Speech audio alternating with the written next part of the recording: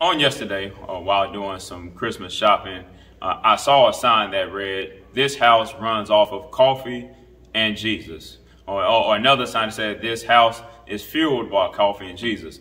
Now, I know a lot of people who live just like that. They need their coffee in the morning, and they need Jesus. They need scripture to get them through the day, to get them started in order for them to have a great day.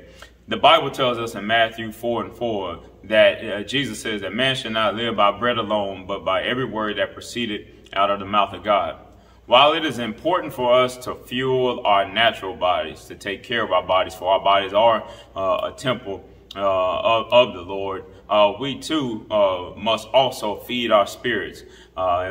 Just like bread and water helps us to function, the Holy Spirit, the Word of God, helps us to also function spiritually, so that no matter what comes our way, the good or the bad, we're able to stay in God, stay in the Spirit, so that we may be pleasing to Him in every situation, in every way, each and every day. So I want to encourage you, just as much as you fill your body with your favorite drink, your favorite food, things that you like to eat, I encourage you also to spend time with the Lord, stay in His Word, and let His Word encourage you and push you and drive you to being the best representative of Christ that you can possibly be.